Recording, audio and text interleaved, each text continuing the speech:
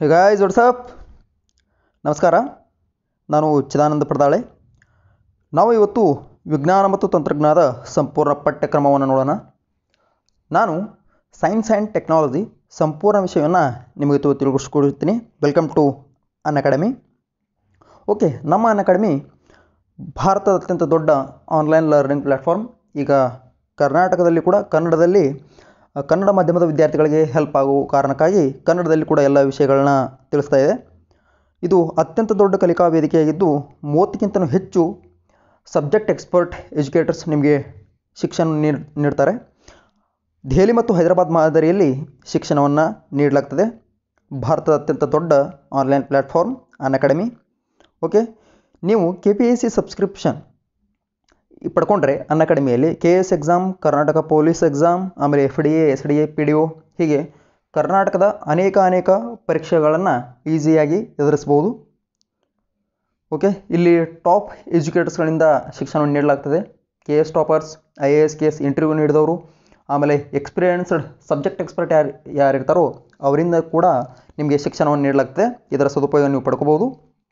ಆಮೇಲೆ ಇನ್ನೊಂದು, Unacademy learning app ಪ್ಲೇಸ್ಟೋರ್ನಲ್ಲಿದೆ. ಅಲ್ಲಿ ಹೋಗಿ ನೀವು ಅದನ್ನು ಡೌನ್ಲೋಡ್ ಮಾಡಿಕೊಳ್ಬಹುದು.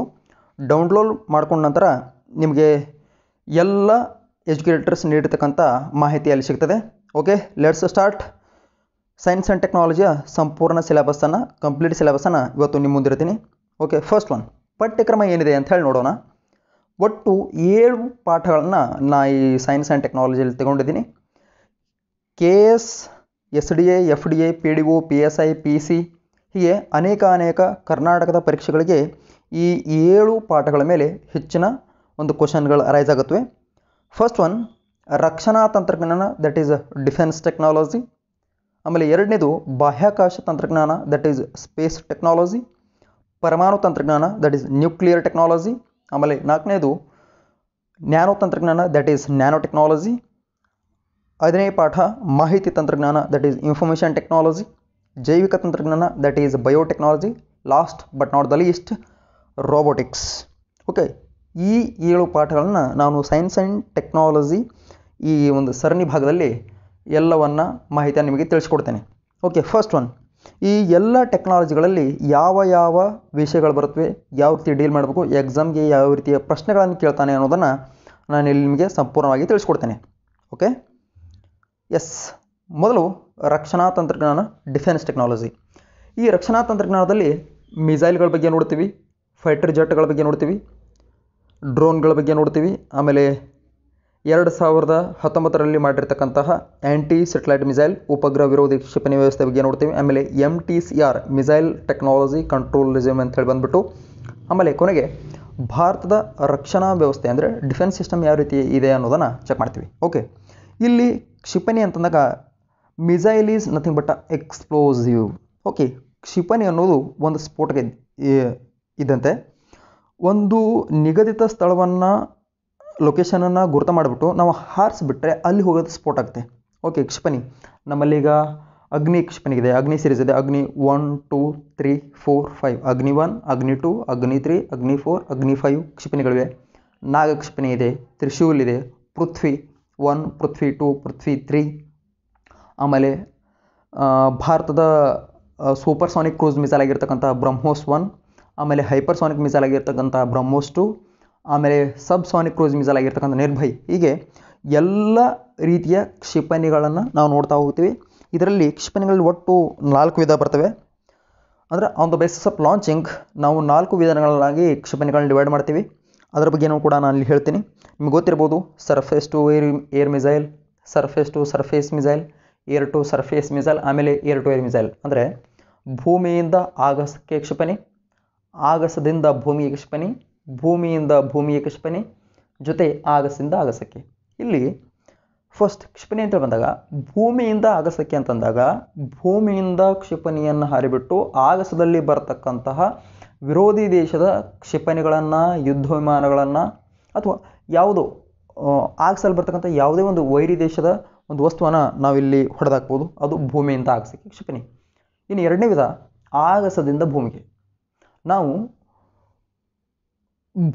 ಭೂಮಿಯ ಮೇಲೆ ಈ ವೈರಿ ದೇಶದ ಒಂದು ನೆಲದ ಮೇಲೆ ದಾಳಿ ಮಾಡಬೇಕಾದ್ರೆ ಇಲ್ಲಿಂದ ನಾವು ಒಂದು ಕ್ಷಿಪಣಿಯನ್ನು ಹಾರಿಬಿಡ್ತೀವಿ, ಅದು ಅಲ್ಲಿ ಹೋಗಿ ದಾಳಿಯನ್ನು ಮಾಡ್ತೀವಿ. ಫಾರ್ ಎಕ್ಸಾಂಪಲ್ ನಿಮಗೆ ಗೊತ್ತಿರ್ಬೋದು ಏರ್ ಸ್ಟ್ರೈಕ್. ಓಕೆ, 2019 ಫೆಬ್ರವರಿ 26 ನಾವು ಬಾಲಾಕೋಟ್, ಚಕೋಟಿ ಮತ್ತು ಮುಜಫರಾಬಾದ್ ಮೇಲೆ ಮಾಡಿದ್ವಿ. ಓಕೆ, ಫೆಬ್ರವರಿ 14, 2019 ಪುಲ್ವಾಮಾ ಅಟ್ಯಾಕ್ ಆಗಿತ್ತು. ಅದರಲ್ಲಿ ನಮ್ಮ 44 ಜನ ಸೈನಿಕರು ತಮ್ಮ ಪ್ರಾಣವನ್ನು ಅರ್ಪಿಸಿದರು. ಅದರ ಪ್ರತಿಕಾರವಾಗಿ ನಾವು 2019 ಫೆಬ್ರವರಿ 26ನೇ ತಾರೀಕೇನು ಮಾಡಿದ್ವಿ ಅಂದರೆ ಬಾಲಾಕೋಟ್, ಚಕೋಟಿ, ಮುಜಫರಾಬಾದ್ ಮೇಲೆ ಏರ್ ಸ್ಟ್ರೈಕನ್ನು ಮಾಡಿದ್ವಿ. ಅದು ಆಗಸದಿಂದ ಭೂಮಿಗೆ ಕ್ಷಿಪಣಿಗೆ ಎಕ್ಸಾಂಪಲ್ ಆಗುತ್ತೆ. ಇನ್ನು ಭೂಮಿಯಿಂದ ಭೂಮಿಗೆ ಅಂದರೆ ಫಾರ್ ಎಕ್ಸಾಂಪಲ್ ಭಾರತದ ಒಂದು ಪ್ರದೇಶ, ಆಮೇಲೆ ಬೇರೆ ವೈರಿ ದೇಶದ ಒಂದು ಪ್ರದೇಶ, ಇಲ್ಲಿಂದ ಹಾರಿಬಿಟ್ಟಾಗ ಅದು ಆ ಪ್ರದೇಶದ ಮೇಲೆ ಹೋಗಿ ಬ್ಲಾಸ್ಟ್ ಆಗ್ತಕ್ಕಂಥದ್ದು. ಇದು ಭೂಮಿಯಿಂದ ಭೂಮಿಗೆ. ಇನ್ನು ಆಗಸದಿಂದ ಆಗಸಕ್ಕೆ ಇದ್ದರೆ ವೈರಿ ದೇಶದ ಒಂದು ಕ್ಷಿಪಣಿ ಬರುತ್ತೆ, ನಾವು ಕೂಡ ಕ್ಷಿಪಣಿಯನ್ನು ಹಾರಿಬಿಡ್ತೀವಿ, ಅವು ಆಗಸದಲ್ಲಿನೇ ಯುದ್ಧವನ್ನು ಮಾಡ್ತೇವೆ, ಅದು ಆಗಸದಿಂದ ಆಗಸಕ್ಕೆ. ಈ ರೀತಿ ಕ್ಷಿಪಣಿಗಳ ಬಗ್ಗೆ ನೋಡ್ತೀವಿ. ಆಮೇಲೆ ನೆಕ್ಸ್ಟ್ ಯುದ್ಧ ವಿಮಾನ, ಫೈಟರ್ ಜೆಟ್. ನಮ್ಮಲ್ಲಿ ಇತ್ತೀಚೆಗೆ ನಾವು ರಫೇಲ್, ಫ್ರಾನ್ಸಿನಿಂದ ರಫೇಲ್ ಅಂತಕ್ಕಂಥ ಒಂದು ಯುದ್ಧ ವಿಮಾನ ತಂದ್ವಿ. ಆಮೇಲೆ ನಮ್ಮಲ್ಲೀಗ ಸುಖೋಯ್ ಇದೆ, MiG-21, ಈ ರೀತಿ ಬೇರೆ ಬೇರೆ ಯುದ್ಧ ವಿಮಾನಗಳಿವೆ, ಅದರ ಬಗ್ಗೆಯೂ ಕೂಡ ನೋಡೋಣ. ಆಮೇಲೆ ಡ್ರೋನ್. ಓಕೆ, ಮಾನವ ರಹಿತ ಒಂದು ಅನ್ಮ್ಯಾನ್ಡ್ ಏರಿಯಲ್ ವೆಹಿಕಲ್ ಅಂತೇಳಿ ಕರಿತೀವಿ. ಅಂದರೆ ಮಾನವರಹಿತ ವಾಹಕಗಳು, ಇವು ಕೂಡ ಅತ್ಯಂತ ದಾಳಿಯನ್ನು ಮಾಡಬಲ್ಲವು. ಆ ಡ್ರೋನ್ಗಳ ಬಗ್ಗೆ ನೋಡೋಣ. ಆಮೇಲೆ ಆ್ಯಂಟಿ ಸ್ಯಾಟಲೈಟ್ ಮಿಸೈಲ್. ಆ್ಯಂಟಿ ಸ್ಯಾಟಲೈಟ್ ಅಂದರೆ ಸ್ಯಾಟಲೈಟ್ ಅಂದರೆ ಉಪಗ್ರಹ, ಮಿಸೈಲ್ ಅಂದರೆ ಕ್ಷಿಪಣಿ. ಆ್ಯಂಟಿ ಸ್ಯಾಟಲೈಟ್ ಅಂತಂದರೆ ಉಪಗ್ರಹ ವಿರೋಧಿ ಕ್ಷಿಪಣಿ. ಅಂದರೆ ನಾವು ಇಲ್ಲಿವರೆಗೆ ಏನು ಮಾಡ್ತಾ ಇದ್ವಿ, ಕೇವಲ ಕ್ಷಿಪಣಿಯನ್ನು ಹಾರಿಬಿಟ್ಟು ನಮ್ಮ ವಿರೋಧಿ ದೇಶದ ಮೇಲೆ ದಾಳಿ ಮಾಡ್ತಿದ್ವಿ. ಬಟ್ ಆ್ಯಂಟಿ ಸ್ಯಾಟಲೈಟ್ ಮಿಸೈಲ್ ಅಂತಂದರೆ ಭೂಮಿಯಿಂದ ಹಾರಿಬಿಟ್ಟಾಗ ಆಗಸದಲ್ಲಿರ್ತಕ್ಕಂಥ ಅಥವಾ ಬಾಹ್ಯಾಕಾಶದಲ್ಲಿರ್ತಕ್ಕಂಥ ಉಪಗ್ರಹಗಳನ್ನ ಸಹಿತ ಹೊಡಿಬೋದು. ಈ ರೀತಿ ಸಾಧನೆ ಮಾಡಿರ್ತಕ್ಕಂಥ ಜಗತ್ತಿನ 4ನೇ ರಾಷ್ಟ್ರ ನಮ್ಮ ಭಾರತ. ಮೊದಲ 3 ರಾಷ್ಟ್ರಗಳೆಂದರೆ ಅಮೇರಿಕಾ, ರಷ್ಯಾ, ಚೀನಾ, ಆಮೇಲೆ ನಾವು 4ನೇದವರು. ಓಕೆ, ಭಾರತ ಆ್ಯಂಟಿ ಸ್ಯಾಟಲೈಟ್ ಮಿಸೈಲ್ ಒಂದು ವ್ಯವಸ್ಥೆಯನ್ನು ಹೊಂದಿದ್ದು ಯಾವಾಗಂತಂದರೆ 2019 ಮಾರ್ಚ್ 27ನೇ ತಾರೀಕು. ಓಕೆ, ಆ್ಯಂಟಿ ಸ್ಯಾಟಲೈಟ್ ಮಿಸೈಲ್ ಬಗ್ಗೆಯೂ ನಿಮಗೆ ಸಂಪೂರ್ಣವಾದ ಮಾಹಿತಿಯನ್ನು ತಿಳಿಸ್ಕೊಡ್ತೀನಿ. ಆಮೇಲೆ ನೆಕ್ಸ್ಟ್ ಒನ್ MTCR ಅಂತಂದರೆ ಮಿಸೈಲ್ ಟೆಕ್ನಾಲಜಿ ಕಂಟ್ರೋಲ್ ರೆಜಿಮ್, ಕ್ಷಿಪಣಿ ತಂತ್ರಜ್ಞಾನ ತಡೆ ಒಡಂಬಡಿಕೆ ಅಂತ ಹೇಳಿ ಕರಿತೀವಿ. ಯಾವ ರೀತಿಯಾಗಿ ಈ ಒಂದು ಒಡಂಬಡಿಕೆ ಇರ್ತದೆ, ಯಾವ ರೀತಿಯಾಗಿ ಇದನ್ನು ದೇಶಗಳೆಲ್ಲ ಫಾಲೋ ಮಾಡ್ತಿವೆ. ಟೋಟಲ್ ಅಂದರೆ 35 ಸದಸ್ಯ ರಾಷ್ಟ್ರಗಳು MTCRನಲ್ಲಿವೆ. ಈ MTCR ಅನ್ನೋದು G7 ರಾಷ್ಟ್ರಗಳಿಂದ ಸ್ಥಾಪಿತವಿದ್ದು, ಗ್ರೂಪ್ ಆಫ್ 7 ರಾಷ್ಟ್ರಗಳಿಂದ ಸ್ಥಾಪನೆಯಾಗಿದ್ದು, ಇದರಲ್ಲಿ ಒಟ್ಟು ಈಗ 35 ಸದಸ್ಯ ರಾಷ್ಟ್ರಗಳಿವೆ. ಭಾರತ ಕೂಡ ಇದರದ್ದು ಒಂದು ಸದಸ್ಯ ರಾಷ್ಟ್ರ. ಓಕೆ, ನಿಮಗೆ ಅರ್ಥ ಆಗ್ತದೆ ಅಂತ ಹೇಳಿ ಭಾವಿಸ್ತೀನಿ. ಓಕೆ, MTCRನಲ್ಲಿ ಒಟ್ಟು 35 ಸದಸ್ಯ ರಾಷ್ಟ್ರಗಳು. 2016ರಲ್ಲಿ ನಾವು ಕೂಡ 35ನೇ ಸದಸ್ಯ ರಾಷ್ಟ್ರವಾಗಿ MTCRಗೆ ಆಯ್ಕೆಯಾಗಿದ್ದೇವೆ. ಓಕೆ, ಲಾಸ್ಟ್ ಒನ್ ಭಾರತದ ರಕ್ಷಣಾ ವ್ಯವಸ್ಥೆ. ಯಾವ ರೀತಿಯಾಗಿ ಟೋಟಲ್ ಡಿಫೆನ್ಸ್ ಸಿಸ್ಟಮ್ ಯಾವ ರೀತಿ ಇದೆ, ಆಮೇಲೆ ಆರ್ಮಿ ಹೇಗೆ, ಏರ್ಫೋರ್ಸ್ ಹೇಗೆ, ಆಮೇಲೆ ನೆಕ್ಸ್ಟ್ ಈ ನೌಕಾಸೇನೆ ಹೇಗೆ, ಇದ್ರ ಬಗ್ಗೆಯೂ ಭೂಸೇನೆ, ವಾಯುಸೇನೆ, ಜಲಸೇನೆ, ಆಮೇಲೆ ಅದಕ್ಕೆ ಯಾರ್ಯಾರು ಮುಖ್ಯಸ್ಥರಿದ್ದಾರೆ, ಯಾವ ರೀತಿಯಾಗಿ ನಮ್ಮ ಡಿಫೆನ್ಸ್ ಸಿಸ್ಟಮ್ ಇದೆ ಅನ್ನೋದನ್ನು ಪ್ರತಿಯೊಂದು ಮಾಹಿತಿಯನ್ನು ನಾನು ಇಲ್ಲಿ ನಿಮಗೆ ಒದಗಿಸ್ಕೊಡ್ತೀನಿ. ಓಕೆ, ಇದು ನಮ್ಮ ಭಾರತದ ಡಿಫೆನ್ಸ್ ಟೆಕ್ನಾಲಜಿ ಬಗ್ಗೆ ಎಷ್ಟು ಮಾಹಿತಿ, ಇದನ್ನು ನಾನು ಮುಂದಿನ ವೀಡಿಯೋಗಳಲ್ಲಿ ಬಹಳ ಕ್ಲಿಯರಾಗಿ ನಿಮಗೆ ತಿಳಿಸ್ಕೊಡ್ತಕ್ಕಂಥದ್ದು ಮಾಡ್ತೀನಿ. ಆಮೇಲೆ ನೆಕ್ಸ್ಟ್ ಒನ್ ಬಾಹ್ಯಾಕಾಶ ತಂತ್ರಜ್ಞಾನ, ದಟ್ ಈಸ್ ಸ್ಪೇಸ್ ಟೆಕ್ನಾಲಜಿ. ನೋಡ್ರಿ, ಸ್ಪೇಸ್ ಟೆಕ್ನಾಲಜಿ ಅಂತಂದ ಕೂಡಲೇ ನಮಗೆ ನೆನಪಿಗೆ ಬರೋದು ISRO, Indian space research organisation. ಇದರ ಮೊದಲ ಹೆಸರು ಏನಿತ್ತು ಅಂತಂದರೆ ಇನ್ಕೋಸ್ಪಾರ್, INCOSPAR. ಏನಿದು ಇನ್ಕೋಸ್ಪಾರ್? ಬಹು ಜನರಿಗೆ ಇದು ಗೊತ್ತಿರಲಿಕ್ಕಿಲ್ಲ ಬಹುಶಃ. ಇನ್ಕೋಸ್ಪಾರ್ ಅಂತಂದರೆ Indian national committee on space research. Once again I repeat, ಇನ್ಕೋಸ್ಪಾರ್ ಅಂತಂದರೆ Indian national committee on space research. ಇದು 1962ರಲ್ಲಿ ಸ್ಥಾಪನೆಯಾಗಿತ್ತು. 1962ರಲ್ಲಿ ಸ್ಥಾಪನೆಯಾಗಿರ್ತಕ್ಕಂಥ ಇನ್ಕೋಸ್ಪಾರ್ಗೆ 1969ರಲ್ಲಿ ಇಸ್ರೋ ಅಂತೇಳಿ ಹೆಸರನ್ನು ಇಡಲಾಗ್ತದೆ. I hope you are all getting the points. Okay, once again I repeat, ಇನ್ಕೋಸ್ಪಾರ್ Indian national committee on space research 1962ರಲ್ಲಿ ಸ್ಥಾಪನೆಯಾಗಿತ್ತು.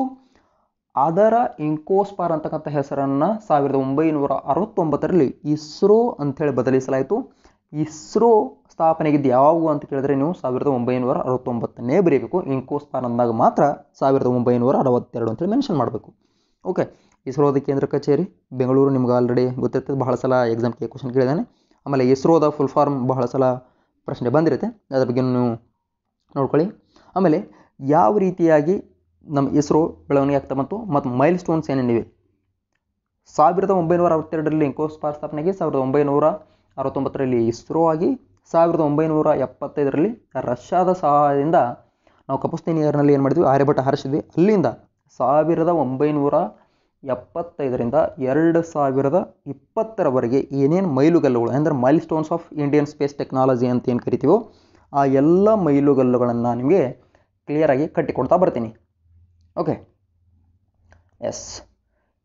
In next ಉಪಗ್ರಹ ಉಡ್ಡಯನ ವಾಹನಗಳು ಅಂದರೆ Indian launching vehicles ಯಾವ್ಯಾವ ಅಂತಂದರೆ, ಉಪಗ್ರಹ ಉಡ್ಡಯನ ವಾಹನಗಳು ಅಂತಂದರೆ rocket, nothing but rockets. Launching vehicles are nothing but rockets. ನಮ್ಮ ಭಾರತದಲ್ಲಿ ಯಾವ್ಯಾವ ಉಡ್ಡಯನ ವಾಹನಗಳಿವೆ ಅಂತಂದರೆ, ಒಂದು SLV, ASLV, PSLV, GSLV, ಆಮೇಲೆ SSLV. SLV ಅಂತಂದರೆ ಸ್ಯಾಟಲೈಟ್ ಲಾಂಚ್ ವೆಹಿಕಲ್.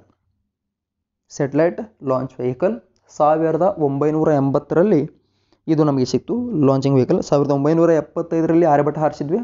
ಆವಾಗ ನಮ್ಮ ಕಡೆ ಏನಿರಲಿಲ್ಲ, ಈ ಉಡ್ಡಯನ ವಾಹನ ಇರಲಿಲ್ಲ, ಅಂದರೆ ರಾಕೆಟ್ ಇರಲಿಲ್ಲ. ಆವಾಗ ನಾವು ರಷ್ಯಾದ ಸಹಕಾರದಿಂದ ಇದನ್ನು ಹಾರಿಸಿದ್ವಿ.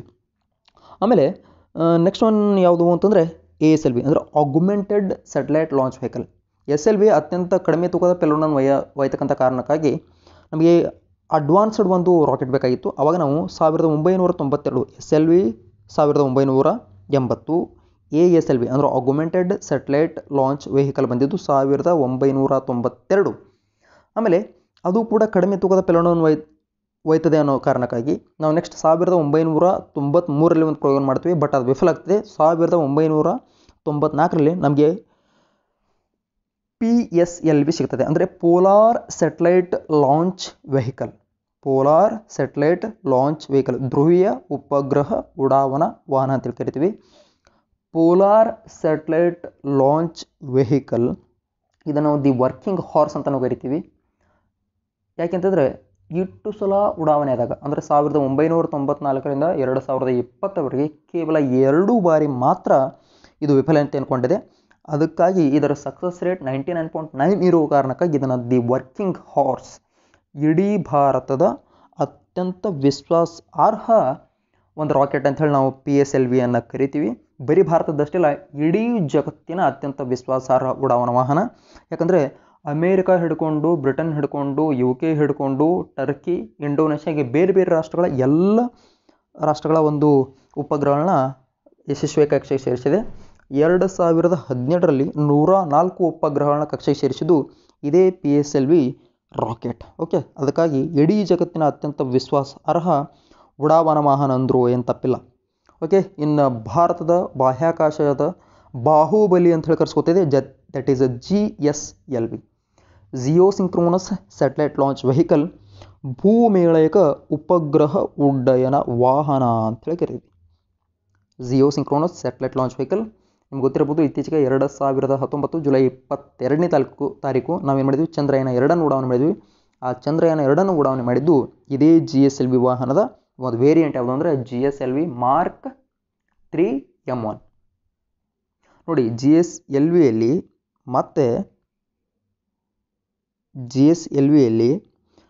ಮತ್ತೆ ವಿಧಗಳು ಬರ್ತವೆ, ಬೇರೆ ಬೇರೆ ವಿಧಗಳು ಬರ್ತವೆ. ಆ ವಿಧಗಳನ್ನ ನೋಡ್ತಾ ಹೋದರೆ GSLVಯಲ್ಲಿ ಬರ್ತಕ್ಕಂಥ ವಿಧಗಳನ್ನ ನಾವು ನೋಡ್ತಾ ಹೋದರೆ GSLV Mark 1 ಬರ್ತದೆ, Mark 2 ಬರ್ತದೆ, Mark 3 ಬರ್ತದೆ. ಅದರಲ್ಲಿ Mark 3ಯಲ್ಲಿ ಮತ್ತು 3 ವೇರಿಯಂಟ್ ಬರ್ತವೆ. GSLV Mark 3 M1, GSLV Mark 3 M3, GSLV Mark 3 M1, GSLV Mark 3 M2, GSLV Mark 3 M3 ಹೀಗೆ ವಿಧಗಳು ಬರ್ತವೆ. ಅದರಲ್ಲಿ ನಾವು GSLV Mark 3 M1 ಸಿರೀಸ್ನಿಂದ ನಾವು ಯಾವುದು ಅಂತಂದರೆ ಚಂದ್ರಯಾನ 2 ಉಡಾವಣೆ ಮಾಡಿದ್ವಿ. ಓಕೆ, ಆಮೇಲೆ ನಿಮ್ಗೆ ಗೊತ್ತಿರ್ಬೋದು SLV, ASLV, PSLV, GSLV. ಇದನ್ನು ಬಿಟ್ಟು SSLV ಯಾವುದು ಅಂತ ಹೇಳಿ ನಿಮಗೆ ಡೌಟ್ ಬರ್ಬೋದು. SSLV ಯಾವುದು ಅಂತಂದರೆ that is small satellite launch vehicle. ಯಾವುದು ಅಂತಂದರೆ small satellite launch vehicle. Small satellite launch vehicle ಅಂದರೆ ಅತ್ಯಂತ ಕಡಿಮೆ ತೂಕದ ಉಪಗ್ರಹಗಳನ್ನ ಕೂಡ ಉಡಾಯಿಸ್ತಕ್ಕಂತಹ ಒಂದು ರಾಕೆಟ್ ಅದು ಅಂತಂದರೆ ಬೇಬಿ ರಾಕೆಟ್ ಅಂತ ಹೇಳಿ ಕರಿತೀವಿ ನಾವು ಇದನ್ನು.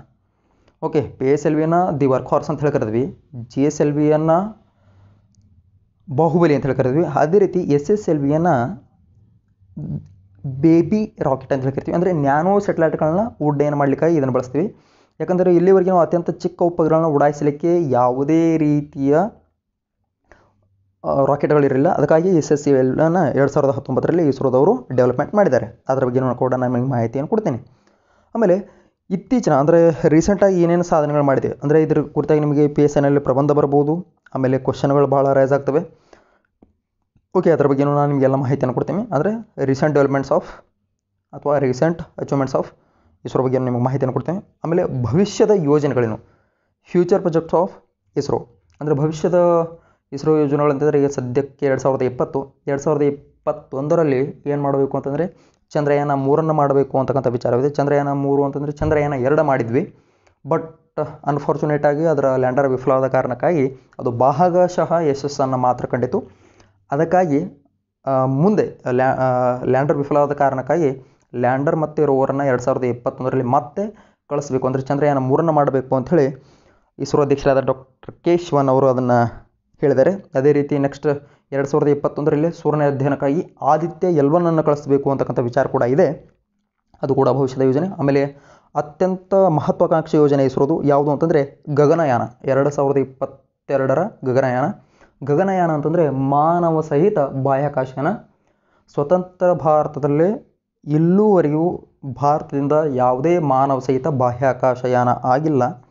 ಇದೇ ಮೊಟ್ಟ ಮೊದಲನೆಯದು. ಅದಕ್ಕಾಗಿ 2021ರಲ್ಲಿ ಅದರ ಒಂದು ಪರೀಕ್ಷಾರ್ಥವನ್ನು ಕೂಡ ಮಾಡಲಾಗಿದೆ. ಆ ಪರೀಕ್ಷಾರ್ಥವನ್ನು ಮಾಡೋದಿದೆ.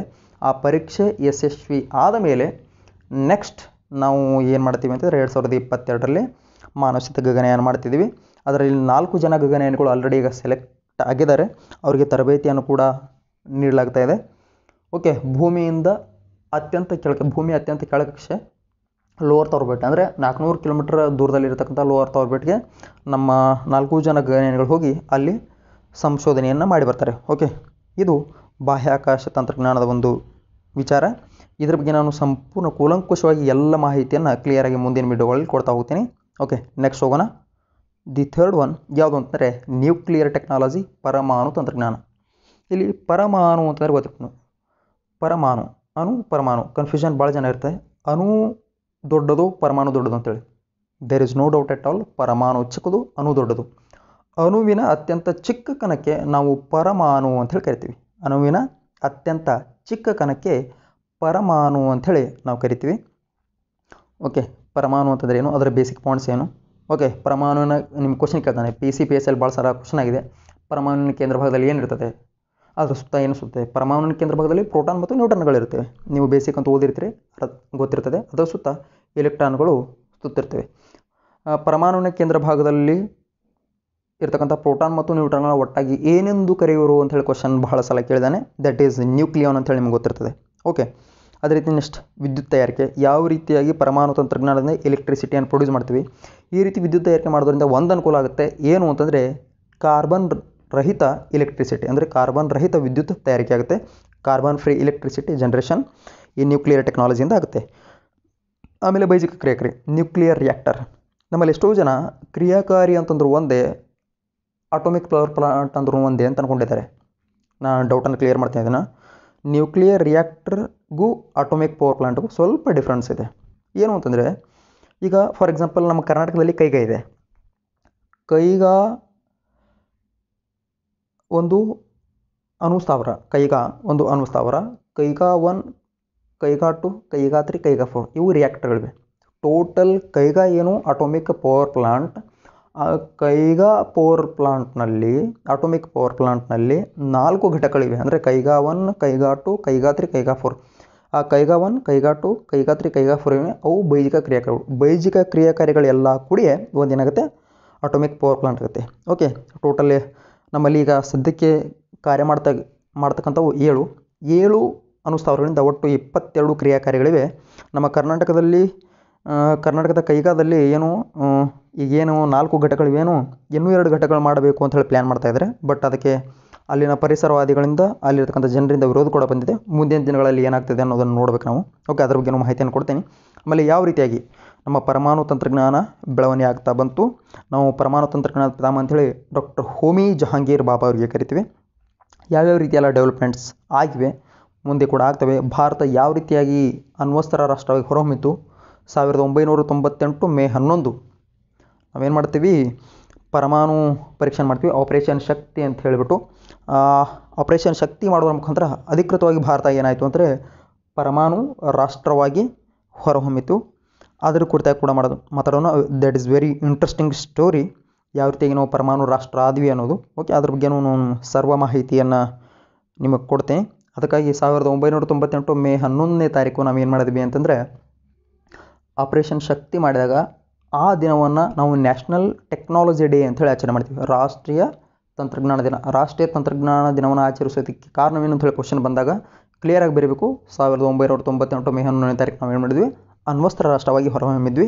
ಅದರ ನೆನಪಿಗಾಗಿ ನಾವೇನು ಮಾಡ್ತೀವಿ, ಪರಮಾಣು ತಂತ್ರಜ್ಞಾನ ನ್ಯಾಷನಲ್ ಟೆಕ್ನಾಲಜಿ ಡೇ ರಾಷ್ಟ್ರೀಯ ದಿನವನ್ನು ಆಚರಣೆ ಮಾಡ್ತೀವಿ. ಓಕೆ, ಇದಿಷ್ಟು ಪರಮಾಣು ತಂತ್ರಜ್ಞಾನದ ವಿಚಾರ. ಇನ್ನು ನೆಕ್ಸ್ಟ್ ಹೋಗೋಣ.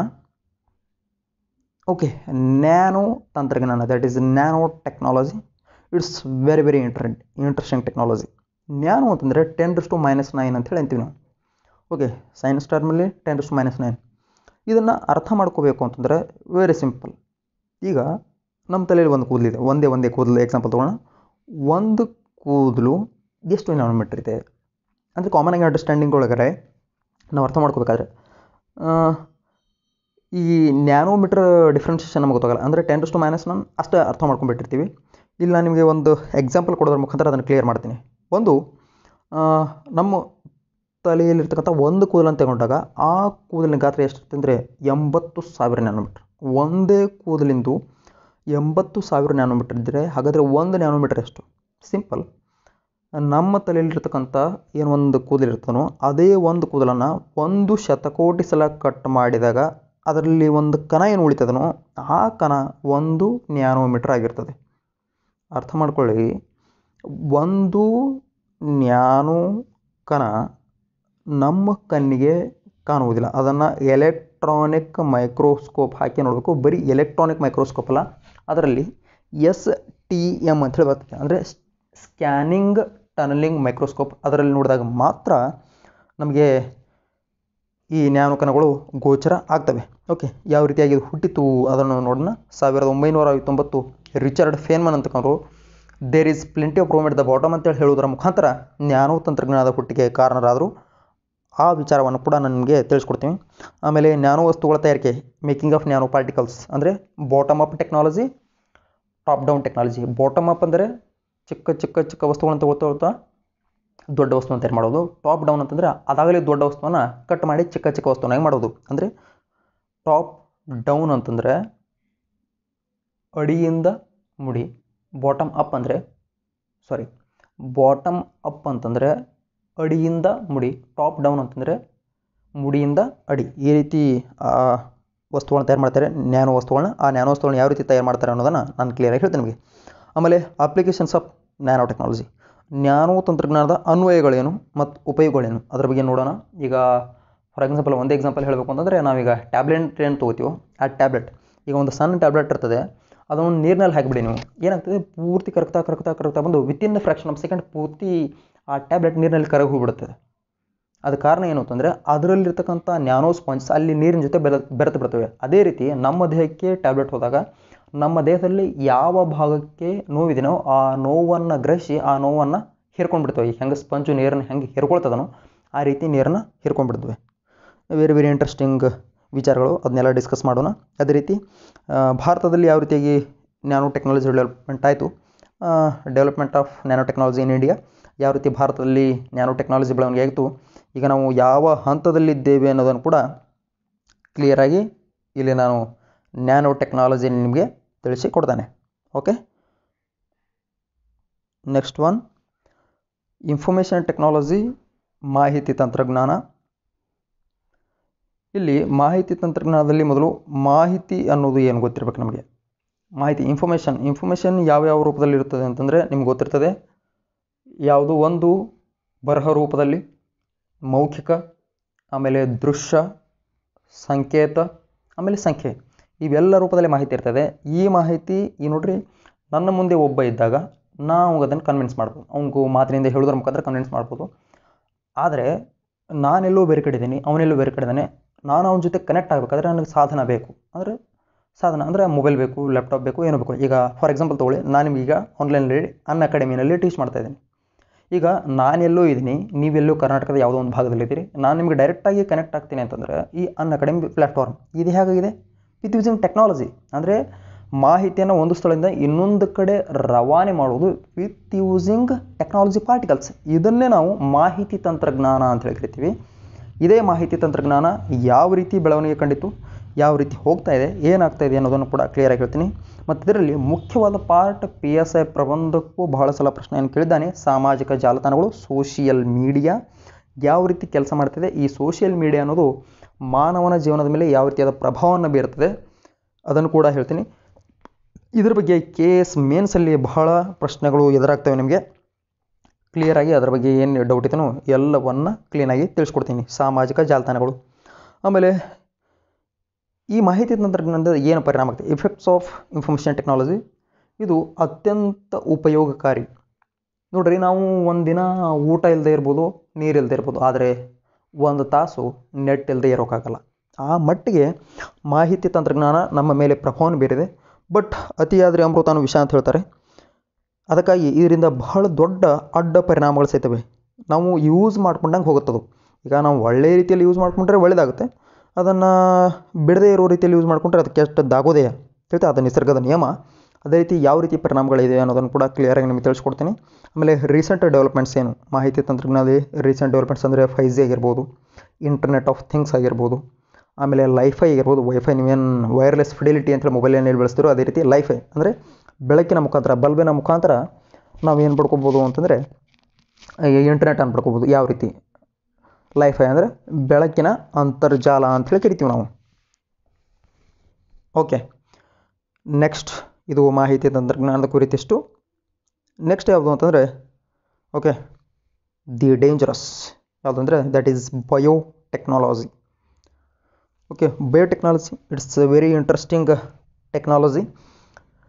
ಓಕೆ, ನೀವು ಬಯೋ ಅಂತಂದರೆ ಗೊತ್ತಿರ್ತದೆ ನಿಮಗೆ. ಬಯೋ ಅಂತಂದರೆ ಜೀವ ಇರತಕ್ಕಂಥದ್ದು, ಜೈವಿಕ ತಂತ್ರಜ್ಞಾನ. ಈ ಜೈವಿಕ ತಂತ್ರಜ್ಞಾನ ಯಾವ ರೀತಿ ಒರಿಜಿನ್ ಆಯಿತು ಅದರ ಬಗ್ಗೆ ತಿಳಿಸ್ಕೊಡ್ತೀನಿ. ಆಮೇಲೆ ಜೆನೆಟಿಕ್ ಇಂಜಿನಿಯರಿಂಗ್, ತಳಿ ತಂತ್ರಜ್ಞಾನ.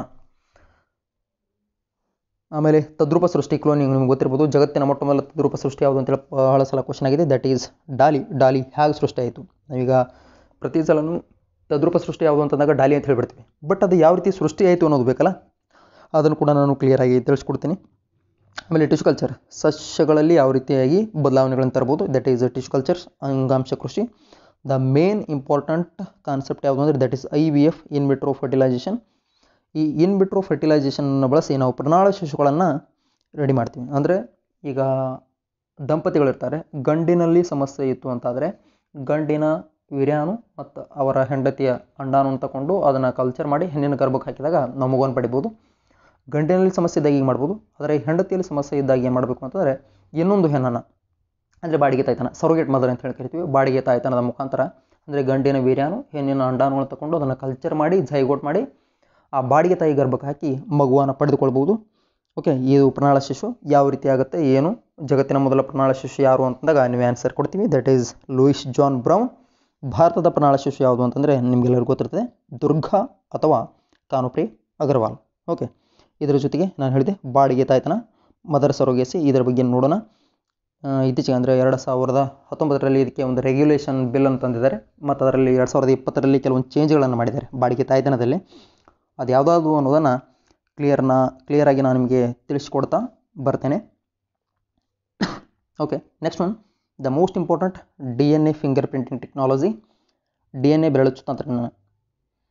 ಇದರಿಂದ ಅಂದರೆ ಈಗ ತಂದೆ ಯಾರು, ತಾಯಿ ಯಾರು, ಸಂಬಂಧಿಕರು ಏನು, ಹೇಗೆ ಎಲ್ಲವನ್ನು ಕೂಡ ಪತ್ತೆ ಹಚ್ಬೋದು. ಅಂದರೆ ಅಪರಾಧ ಪತ್ತೆಗಳಲ್ಲಿ ಬಳಸ್ಬೋದು, ಲಿಂಗವನ್ನು ಪತ್ತೆ ಮಾಡ್ಬೋದು, ಯಾವ ರೀತಿಯಾಗಿರುತ್ತೆ, ಏನಿರುತ್ತೆ, ಎಲ್ಲವನ್ನು ಕೂಡ DNA ಫಿಂಗರ್ ಪ್ರಿಂಟಿಂಗ್ ಟೆಕ್ನಾಲಜಿಯಲ್ಲಿ ನಾನು ಕ್ಲಿಯರ್ ಆಗಿ ನಿಮಗೆ ತಿಳಿಸಿಕೊಡ್ತೇನೆ.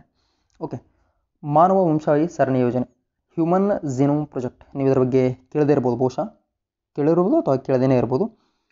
ಈಗ ನಿಮಗೆ ಜೀನ್ ಅಂದರೆ ಗೊತ್ತು, ದಟ್ ಈಸ್ ವಂಶವಾಹಿ. ಜೀನ್ಸ್ ವಂಶವಾಹಿಗಳು ಅಂದರೆ ಜೀನೋಮ್ ಅಂದರೆ ಏನು? ಜೀನೋಮ್ ಅಂತಂದರೆ ವಂಶವಾಹಿ ಸರಣಿ, ಅಂದರೆ it's a series of jeans. Okay, genome ಅಂತಂದರೆ ಸೀರೀಸ್ ಆಫ್ ಜೀನ್ಸ್, ಮಾನವ ವಂಶವಾಹಿ ಸರಣಿ. ಆ ವಂಶವಾಹಿ ಸರಣಿ ಅಂದರೆ ಏನು? ಈಗ 2018ರಲ್ಲಿ ಚೀನಾದ ಒಬ್ಬ ವಿಜ್ಞಾನಿ ಯಾರಂದರೆ ಹೇ ಜಿಯಾಂಗ್ವಿ ಅಂತಕ್ಕಂಥವನು ಏನು ಮಾಡಿದ, ಈ ಹ್ಯೂಮನ್ ಜಿನೋಮ್ ಪ್ರಾಜೆಕ್ಟನ್ನು ಮಾಡಿದ. ಅದಕ್ಕಾಗಿ ಚೀನಾ ಸರ್ಕಾರ ಅವನಿಗೆ ದಂಡವನ್ನು ಕೂಡ ಹೇರಿತು, ಜೈಲಿನಲ್ಲಿ ಹಾಕಿ ದಂಡವನ್ನು ಕೂಡ ಹೇರಿತು. ಅದೇನೇನು ಇಶ್ಯೂ, ಏನೇನು ವಿಚಾರ, ಯಾವ ರೀತಿಗೆ ಮಾನವ ಒಂದು ದೈವಿ ಸ್ವರೂಪವನ್ನು ಈ ಬಯೋಟೆಕ್ನಾಲಜಿಯಿಂದ ತಾಳ್ತಾನೆ ಅನ್ನೋದನ್ನು ಕೂಡ ನನಗೆ ಫುಲ್ ಕ್ಲಿಯರಾಗಿ ಹೇಳ್ತಾ ಬರ್ತೇನೆ. Okay, last but not the least ಯಾವುದು ಅಂತಂದರೆ ದಟ್ ಈಸ್ ರೋಬೋಟಿಕ್ಸ್. ಈ ರೋಬೋಟಿಕ್ಸ್ ಅಂದ ತಕ್ಷಣ ನಮಗೆ ರಜನಿಕಾಂತ್ ಅವ್ರು ನೆನ್ಪಡ್ತಾರೆ. ಓಕೆ, ಆ ರಜನಿಕಾಂತ್ ವಿಚಾರಗಳು ಬೇರೆ, ಇಲ್ಲಿ ಬೇರೆ. ಆ ಫಿಲಮನ್ನು ನೋಡಿ ರೋಬೋಟಿಕ್ಸ್ ಅಂದರೆ ಆ ಮಟ್ಟಕ್ಕೆ ಕೆಲಸ ಮಾಡ್ತಿದೆ ಅಂತ ಹೇಳಿ ಭಾವಿಸಬೇಡಿ, ಯಾಕಂದರೆ ಅಷ್ಟು ಅಡ್ವಾನ್ಸ್ಡ್ ಟೆಕ್ನಾಲಜಿ ಇನ್ನೂ ಜಗತ್ತಿನ ಯಾವುದೇ ಮೂಲೆಯಲ್ಲಿ ಬಂದಿಲ್ಲ. ಓಕೆ, ಈಗ ರೋಬೋಟ್ 2010ರಲ್ಲಿ ಬಂದಿರತಕ್ಕಂಥ ರಜನಿಕಾಂತ್ ಅವರ ಸೂಪರ್ ಸ್ಟಾರ್ ರಜನಿಕಾಂತ್ ಅವರ ರೋಬೋಟ್ ಫಿಲಮನ್ನು, ಆಮೇಲೆ ಇತ್ತೀಚೆಗೆ ಬಂದಿರತಕ್ಕಂಥ ರೋಬೋಟ್ 2.0 ಆ ಫಿಲಮ್ಗಳನ್ನು ನೋಡಿ ಆ ಮಟ್ಟಿಗೆ ರೋಬೋಟಿಕ್ಸ್ ಕೆಲಸ ಮಾಡ್ತವೆ ಅಂದ್ಕೊಳ್ಳೋದು ತಪ್ಪು. ಯಾಕಂದರೆ ಅಷ್ಟು ಅಡ್ವಾನ್ಸ್ಡ್ ರೋಬೋಟ್ ಇನ್ನೂ ಎಲ್ಲಿ ರೆಡಿಯಾಗಿಲ್ಲ, ಅದು ಕೇವಲ ಫಿಲ್ಮಿ ವಿಚಾರ. ಓಕೆ, ಅದನ್ನು ಬಿಟ್ಟು ಈ ಕಡೆ ಬರೋಣ. ಈಗ ರೋಬೋಟಿಕ್ಸ್ ಅಂದರೆ ರೋಬೋಟಿಕ್ಸ್ ಯಾವ ರೀತಿ ಒರಿಜಿನೇಷನ್ ಆಯಿತು ಅಂದರೆ ಏನಾಗ್ತದೆ, 1940ರಲ್ಲಿ ಕಾರ್ಲ್ ಕೆಪೆಕ್ ಆಮೇಲೆ ಇಸಾಕ್ ಅಸಿಮೋ ಅಂತಕ್ಕಂಥ ಇಬ್ಬರು ನಾಟಕಕಾರರು ಬರ್ತಾರೆ. ಆ ನಾಟಕಕಾರರಲ್ಲಿ ಒಬ್ಬರು ಇಸಾಕ್ ಅಸಿಮೋನವ್ರು ಏನು ಮಾಡ್ತಾರೆ ಅಂತಂದರೆ ಒಂದು ನಾಟಕವನ್ನು ಬರೀತಾರೆ, ದಿ ಲಯರ್ ಅಂತೇಳಿ. ಆ ನಾಟಕದ ಒಂದು ತಿರುಳು ಏನು ಅಂತಂದರೆ, ಅದರಲ್ಲಿ ಕಟ್ಟಿಗೆಯಿಂದ ಒಬ್ಬ ವ್ಯಕ್ತಿ ಏನು ಮಾಡಿರ್ತಾನೆ, ಒಂದು ರೋಬೋಟ್ ರೆಡಿ ಮಾಡಿರ್ತಾನೆ. ಆ ರೋಬೋಟ್ ಯೂಸ್ ಮಾಡ್ಕೋತಾ ಆ ನಾಟಕದಲ್ಲಿನೇ ಆ ರೋಬೋಟ್ ಅವನನ್ನು ಕೊಂದಾಕ್ಬಿಡುತ್ತೆ. ಅಂದರೆ ಕಟ್ಟಿಗೆಯಿಂದ ಮಾಡಿರ್ತಾನೆ ರೋಬೋಟ್, ಅವನನ್ನು ಕೊಂದಾಕ್ಬಿಡುತ್ತೆ. ಈ ರೀತಿ ಒಂದು ನಾಟಕದ ಕಾನ್ಸೆಪ್ಟ್ ಇರ್ತದೆ. ಆ ಕಾನ್ಸೆಪ್ಟನ್ನು ನೋಡಿ ಆ ರೋಬೋಟಿಕ್ಸ್ ಜನನ ಆಯಿತು ಅಂತ ಹೇಳಲಾಗ್ತದೆ. ಆ ಒರಿಜಿನೇಷನ್ ಬಗ್ಗೆ ನಾನು ನಿಮ್ಗೆ ಹೇಳ್ತೀನಿ. ಆಮೇಲೆ ರೋಬೋಟ್ನ ವಿಧಗಳು ಎಲ್ಲವೂ ಕೂಡ ಒಂದೇ ರೀತಿ ರೋಬೋಟ್ ಇರೋಂಗಿಲ್ಲ. ಈಗ ನಾವೆಲ್ಲ ಅಂದ್ಕೊಂಡಿರ್ತೀವಿ ಮನುಷ್ಯನ ಥರ ಇದ್ದರೆ ಮಾತ್ರ ರೋಬೋಟ್. ಇಲ್ಲ, ಮನುಷ್ಯನ ಥರ ಇದ್ದರೆ ಮಾತ್ರ ರೋಬೋಟ್ ಅಂತ ಏನಿಲ್ಲ. ಅದು ಟೋಟಲ್ ಏನು ಅಂತಂದರೆ ಅದರಲ್ಲಿ ವಿಧಗಳಿವೆ. ಈಗ ಒಂದು ಹ್ಯೂಮನಾಯ್ಡ್ ರೋಬೋಟ್ ಅಂತ ಬರ್ತದೆ. ಹ್ಯೂಮನಾಯ್ಡ್ ರೋಬೋಟ್ ಅಂತಂದರೆ ಸೇಮ್ ಮಾನವನಂತಿರ್ತಕ್ಕಂಥ ರೋಬೋಟ್. ಆದರೆ ಕೆಲವೊಂದು ಡೊಮೆಸ್ಟಿಕ್ ರೋಬೋಟ್ ಅಂತ ಬರ್ತವೆ. ಡೊಮೆಸ್ಟಿಕ್ ರೋಬೋಟ್ ಅಂತಂದರೆ ಮನೆ ಕೆಲಸವನ್ನು ಮಾಡ್ತಕ್ಕಂಥ ರೋಬೋಟ್ಗಳು. ಕೆಲವೊಂದು ಯಾವ ರೀತಿ ಇರ್ತವೆ ಅಂದರೆ ಕೇವಲ ಹ್ಯಾಂಡ್ ಮಾತ್ರ ಇರ್ತದೆ. ರೋಬೋಟ್ ಅಂತಂದರೆ ಸೇಮ್ ಮನುಷ್ಯನ ರೀತಿ ಇರಬೇಕು ಅಂತ ಏನು ರೂಲ್ಸ್ ಇಲ್ಲ. ಅದು ಒಂದು ಹ್ಯಾಂಡ್ ಆಗಿರ್ಬೋದು, ಒಂದು ಲೆಗ್ ಆಗಿರ್ಬೋದು, ಒಂದೇನೋ ಮಷಿನ್ ಆಗಿರ್ಬೋದು. ತಿಳಿತಾ, ಜಸ್ಟ್ ದ್ಯಾಟ್ಸ್ ಇಟ್. ಓಕೆ, ಇನ್ನು ಇದರಲ್ಲಿ ನೋಡ್ತಾ ಬರ್ತಿರುವಂತೆ ಕೃತಕ ಬುದ್ಧಿಮತ್ತೆ, that is artificial intelligence. KAS ಮೇನ್ಸಲ್ಲಿ question ಬರ್ಬೋದು. ಇದರ ಜೊತೆಗೆ ನೆಕ್ಸ್ಟ್ PSIನಲ್ಲಿ ಪ್ರಬಂಧ ತುಂಬ ಸಲ ಕೇಳಿದ್ದಾನೆ. ಇದನ್ನು ಪ್ರಬಂಧವನ್ನು ಯಾವ ರೀತಿ ಬರೀಬೇಕು ಅನ್ನೋದನ್ನು ಕೂಡ ಈ ಕೃತಕ ಬುದ್ಧಿಮತ್ತೆ ವಿಚಾರದಲ್ಲಿ ನಾನು ಹೇಳ್ತೇನೆ. ಆರ್ಟಿಫಿಷಿಯಲ್ ಇಂಟೆಲಿಜೆನ್ಸ್ ಅಂದರೆ ಕೃತಕ ಬುದ್ಧಿಮತ್ತೆ ಅಂದರೆ ಈಗ ನಮ್ಮದು ಜನರದ್ದು ಸಹಜ ಬುದ್ಧಿಮತ್ತೆ. ನಮ್ಮ ಬುದ್ಧಿಮತ್ತೆ ಹೇಗೆ ಬಂತು? ನಮ್ಮ ತಂದೆ ತಾಯಿಯಿಂದ ನಮಗೆ ಬುದ್ಧಿಮತ್ತೆ ಬರ್ತದೆ. ನಾವು ಬೆಳೀತಾ ಹೋಗೋದಂತೆ ಅದು ಕೂಡ ಬೆಳೀತಾ ಬರ್ತದೆ. ಅದೇ ರೀತಿ ಈ ಮಾನವನ ಸಹಜ ಬುದ್ಧಿಮತ್ತೆ ಅವನು ಬಳಸ್ಕೊಂಡು ಒಂದು ಮಷಿನ್ಗೆ ಬುದ್ಧಿಮತ್ತೆಯನ್ನು ಕೊಡ್ತಿದ್ದೀರಿ. ಅದಕ್ಕೆ ನಾವು ಕೃತಕ ಬುದ್ಧಿಮತ್ತೆ, ಆರ್ಟಿಫಿಷಿಯಲ್ ಇಂಟೆಲಿಜೆನ್ಸ್ ಅಂತ ಹೇಳಿ ಕರಿತೀವಿ. ಅದು ಯಾವ ರೀತಿ ವರ್ಕ್ ಮಾಡುತ್ತೆ, ಏನಾಗುತ್ತೆ ಅನ್ನೋದನ್ನು ನೋಡೋಣ. ಆಮೇಲೆ ಸೋಫಿಯಾ ರೋಬೋಟ್, ನೀವು ಕ್ವಶನ್ ಕೇಳ್ಬೋದು. ಒಂದು ಸಲ ಕ್ವಶನ್ ಕೇಳಿದ್ದ, ಮೇ ಬಿ ನಾನು ಅನ್ಕೋತೀನಿ PC ಎಕ್ಸಾಮ್ಗೇನು ಕೇಳಿದ್ದ. ಜಗತ್ತಿನ ಮೊದಲ ಕೃತಕ ಬುದ್ಧಿಮತ್ತೆಯ ರೋಬೋಟ್ ಯಾವುದು? ಜಗತ್ತಿನ ಮೊದಲ ಕೃತಕ ಬುದ್ಧಿಮತ್ತೆಯ ರೋಬೋಟ್ ಯಾವುದು ಅಂತೇಳಿ ದಟ್ ಈಸ್ ಸೋಫಿಯಾ ರೋಬೋಟ್. ಇದನ್ನು ತಯಾರು ಮಾಡಿದವರು ಹಾಂಗ್ಕಾಂಗ್ನ ಹ್ಯಾನ್ಸನ್ ರೋಬೋಟಿಕ್ಸ್. ಅದರಲ್ಲಿ ಮೇನ್ ಡೇವಿಡ್ ಹ್ಯಾನ್ಸನ್ ಅಂತಕ್ಕಂಥ ಒಬ್ಬ ವ್ಯಕ್ತಿ. ಓಕೆ, ಸೋಫಿಯಾ ರೋಬೋಟನ್ನು ತಯಾರು ಮಾಡಿದವರು ಹಾಂಗ್ಕಾಂಗ್ನ ಹ್ಯಾನ್ಸನ್ ರೋಬೋಟಿಕ್ಸ್. 2016 ಫೆಬ್ರವರಿ 15ರಂದು ಏನಾಗ್ತದೆ, ಇದು ಆ್ಯಕ್ಟಿವೇಟ್ ಆಗುತ್ತೆ. ಇದಕ್ಕೆ 2017ರಲ್ಲಿ ಸೌದಿ ಅರೇಬಿಯಾದವರು ಪೌರತ್ವವನ್ನು ಕೊಡ್ತಾರೆ. ತುಂಬ ಜನ ಕನ್ಫ್ಯೂಸ್ ಮಾಡ್ಕೊಂಡಿದ್ದಾರೆ. ಸೋಫಿಯಾ ರೋಬೋಟನ್ನು ರೆಡಿ ಮಾಡಿದವರು ಸೌದಿಯದವರು ಅಂತೇಳಿ. ಸೌದಿಯದವರು ಅಲ್ಲ, ಸೋಫಿಯಾನ್ ರೆಡಿ ಮಾಡಿದ್ದು 2016ರಲ್ಲಿ ಹಾಂಗ್ಕಾಂಗ್ನ ಹ್ಯಾನ್ಸನ್ ರೋಬೋಟಿಕ್ಸ್. ಅದಕ್ಕೆ ಪೌರತ್ವವನ್ನು ನೀಡಿದವರು 2017ರಲ್ಲಿ ಯಾರು ಅಂದರೆ ಸೌದಿ ಅರೇಬಿಯಾ ದೇಶದವರು. ಈ ಸೋಫಿಯಾ ರೋಬೋಟ್ದು ಮತ್ತೇನು ವಿಶೇಷತೆಗಳಿವೆ, ಏನಿವೆ? ಈ ಸೋಫಿಯಾ ರೋಬೋಟ್ ಭಾರತಕ್ಕೆ ಕೂಡ ಭೇಟಿ ನೀಡಿತ್ತು. ಅದರ ವಿಚಾರ ಏನು ಅನ್ನೋದನ್ನು ಕೂಡ ಮುಂದಿನ ಒಂದು ಕ್ಲಾಸ್ಗಳಲ್ಲಿ ನಾನು ತಿಳಿಸ್ಕೊಡ್ತೇನೆ. ನೆಕ್ಸ್ಟ್ ಭಾರತದಲ್ಲಿ ಕೂಡ ಸೇಮ್ ಈ ಸೋಫಿಯಾ ರೋಬೋಟ್ ಯಾವ ರೀತಿ ಇದೆಯೋ ಭಾರತದಲ್ಲಿ ಕೂಡ ಒಂದು ಕೃತಕ ಬುದ್ಧಿಮತ್ತೆಯ ರೋಬೋಟನ್ನು ಒಬ್ಬರು ಟೆಕ್ಕಿ ರೆಡಿ ಮಾಡ್ತಾ ಇದ್ದಾರೆ. ಯಾವುದು ಅಂತಂದರೆ ಅದು ಭಾರತ ರೋಬೋಟ್ ರಶ್ಮಿ. ಅದು ಕೂಡ ಭಾರತದ ಇಂಡಿಯನ್ ಆರ್ಟಿಫಿಷಿಯಲ್ ಇಂಟೆಲಿಜೆನ್ಸ್ ರೋಬೋಟ್, ಅದು AI ರೋಬೋಟ್. ಇತ್ತೀಚಿನ ಒಂದು ಎಕ್ಸಾಮ್ನಲ್ಲಿ ಅಂದರೆ PSI ಎಕ್ಸಾಮ್ನಲ್ಲಿ ಒಂದು ಕ್ವಶನ್ ಕೇಳಿದ್ದಾನೆ. ಇತ್ತೀಚೆಗೆ ನೀವು ನ್ಯೂಸ್ಗಳಲ್ಲಿ ಆಗಾಗ ನೋಡ್ತಿರ್ತೀರಿ AI ಅಂತ ಹೇಳಿಬಿಟ್ಟು. ಆ AI ಅಂದರೇನು ಅಂತ ಕೇಳಿದ್ದಾನೆ. AI ಅಂದರೆ ಆರ್ಟಿಫಿಷಿಯಲ್ ಇಂಟೆಲಿಜೆನ್ಸ್, ಕೃತಕ ಬುದ್ಧಿಮತ್ತೆ. ಓಕೆ, ಇವೆಲ್ಲ ವಿಚಾರಗಳಿವೆ. ಈ ಎಲ್ಲ ವಿಚಾರಗಳ ಕುರಿತ ಕೂಡ ನಾನು ಮಾತಾಡ್ತಾ ಬರ್ತೀನಿ. Okay, once again I repeat, ಎಲ್ಲವನ್ನು ರಿಪೀಟ್ ಮಾಡೋಣ ಒಂದ್ಸಲ. ರಕ್ಷಣಾ ತಂತ್ರಜ್ಞಾನದಲ್ಲಿ ಏನು ನೋಡ್ತೀವಿ? ಭಾರತ ರಕ್ಷಣಾ ವ್ಯವಸ್ಥೆ ಬಗ್ಗೆ ನೋಡ್ತೀವಿ, MTCR ಬಗ್ಗೆ ನೋಡ್ತೀವಿ, ಕ್ಷಿಪಣಿ ಯುದ್ಧವಿಮಾನ ಡ್ರೋನ್ಗಳ ಬಗ್ಗೆ ನೋಡ್ತೀವಿ.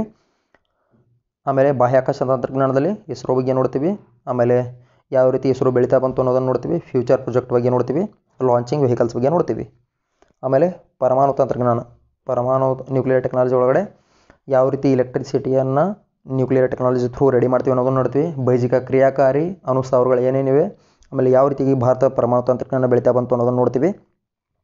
ನೆಕ್ಸ್ಟ್ ನ್ಯಾನೋ ತಂತ್ರಜ್ಞಾನದಲ್ಲಿ ಅಂದರೆ ನ್ಯಾನೋ ತಂತ್ರಜ್ಞಾನದ ಒರಿಜಿನೇಷನ್ ಏನು, ಅದು ಯಾವ ರೀತಿ ಹುಟ್ಟಿತು, ಆಮೇಲೆ ವಸ್ತುಗಳನ್ನ ಹೆಂಗೆ ತಯಾರು ಮಾಡ್ತೀವಿ, ಆಮೇಲೆ ಉಪಯೋಗಗಳೇನು, ಆಮೇಲೆ ಯಾವ ರೀತಿ ನಮ್ಮಲ್ಲಿ ಡೆವಲಪ್ಮೆಂಟ್ ಇದೆ. ಆಮೇಲೆ ನೆಕ್ಸ್ಟ್ ಮಾಹಿತಿ ತಂತ್ರಜ್ಞಾನದ ಹೇಳಿದೆ, ತಂತ್ರಜ್ಞಾನ ಯಾವ ರೀತಿ ಬೆಳೀತಾ ಮತ್ತು ಸಾಮಾಜಿಕ ಜಾಲತಾಣಗಳ ಬಗ್ಗೆ ವಿಚಾರ ನೋಡ್ತೀವಿ. ಮಾಹಿತಿ ತಂತ್ರಜ್ಞಾನದ ಪರಿಣಾಮಗಳು, ಆಮೇಲೆ ಇತ್ತೀಚಿನ ಡೆವಲಪ್ಮೆಂಟ್ಸ್. ಆಮೇಲೆ ಜೈವಿಕ ತಂತ್ರಜ್ಞಾನ ಯಾವ ರೀತಿ ಹುಟ್ಟಿತ್ತು, ಆಮೇಲೆ ತಳಿ ತಂತ್ರಜ್ಞಾನ, ತದ್ರೂಪ ಸೃಷ್ಟಿ, ಅಂಗಾಂಶ ಕೃಷಿ, ಪುನ್ನಾಳ ಶಿಶು, ಬಾಡಿಗೆ ತಾಯ್ತನ, ಬೆರಳಚ್ಚು ತಂತ್ರಜ್ಞಾನ, ಮಾನವ ವಂಶವಾಹಿ ಸರಣಿ ಯೋಜನೆ. ಆಮೇಲೆ ರೋಬೋಟಿಕ್ಸ್ ಒಳಗಡೆ ರೋಬೋಟಿಕ್ಸ್ನ ಹುಟ್ಟು, ವಿಧಗಳು, ಆಮೇಲೆ ಕೃತಕ ಬುದ್ಧಿಮತ್ತೆ, ಆರ್ಟಿಫಿಷಿಯಲ್ ಇಂಟೆಲಿಜೆನ್ಸ್, ಸೋಫಿಯಾ ರೋಬೋಟ್ ಬಗ್ಗೆ ನೋಡ್ತೀವಿ. ಆಮೇಲೆ ರೋಬೋಟ್ ರಶ್ಮಿ. ಇದು ಸಂಪೂರ್ಣವಾಗಿ ನಿಮಗೆ ಏನು ಸೈನ್ಸ್ ಆ್ಯಂಡ್ ಟೆಕ್ನಾಲಜಿ ಸಿಲೆಬಸ್ ಏನು ಆ ಸಿಲೆಬಸನ್ನು ನಿಮ್ಮ ಮುಂದೆ ಇಟ್ಟಿದ್ದೀನಿ. ಇದು ನಿಮಗೆ KS ಪ್ರಿಲಿಮ್ಸ್ ಆ್ಯಂಡ್ ಮೇನ್ಸ್, ಆಮೇಲೆ PC, PSI, SDA, FDA, PDU ಎಲ್ಲ ಎಕ್ಸಾಮ್ಗಳಿಗೆ ಹೆಲ್ಪ್ ಆಗುತ್ತೆ. ಆಮೇಲೆ ಎಸ್ಪೆಷಲಿ KS ಪ್ರಿಲಿಮ್ಸ್ನಲ್ಲಿ KS ಪ್ರಿಲಿಮ್ಸಲ್ಲಿ ಎರಡನೇ ಪತ್ರಿಕೆ ಅಂದರೆ ಪೇಪರ್ 1 ಪೇಪರ್ 2 ಇರುತ್ತಲ್ಲ, ಪೇಪರ್ 2ರಲ್ಲಿ ಸ್ಪೆಸಿಫಿಕ್ ಆಗಿ 15 ಮಾರ್ಕ್ಸ್ಗಳು ಸೈನ್ಸ್ ಆ್ಯಂಡ್ ಟೆಕ್ನಾಲಜಿಗೆ ಇರ್ತದೆ. ಓಕೆ, ಆಮೇಲೆ general studies paper 3 ಮೇನ್ಸ್ನಲ್ಲಿ general studies paper 3 hole depends upon ಈ ಸೈನ್ಸ್ ಆ್ಯಂಡ್ ಟೆಕ್ನಾಲಜಿ ಮೇಲೆ ಇರುತ್ತೆ. ಅದಕ್ಕೇನೇನು ಬೇಕೋ ಎಲ್ಲ ಮಾಹಿತಿಗಳನ್ನ ನಿಮ್ಗೆ ಕೊಡ್ತೀನಿ. Okay, I hope you are all doing well. ನಿಮ್ದು ಏನಾದರೂ ಸಮಸ್ಯೆ ಇದ್ದರೆ ನೀವು ಅದನ್ನು ಕಮೆಂಟ್ ಸೆಕ್ಷನಲ್ಲಿ ಹಾಕಿ, ಅದ್ರ ಕುರಿತಾಗಿ ನಾವು ನಿಮಗೆ ಆನ್ಸರನ್ನು ಕೊಡ್ತೇನೆ. Okay, this is all about science and technology syllabus. Thank you so much guys. This is your Unacademy. ನಿಮಗೇನಾದರೂ ವಿಷಯಗಳು ಬೇಕಾದರೆ ಈಗಲೇ ಸಬ್ಸ್ಕ್ರೈಬ್ ಮಾಡಿ. Thank you so much. Thank you one and all. Have a good day. Bye.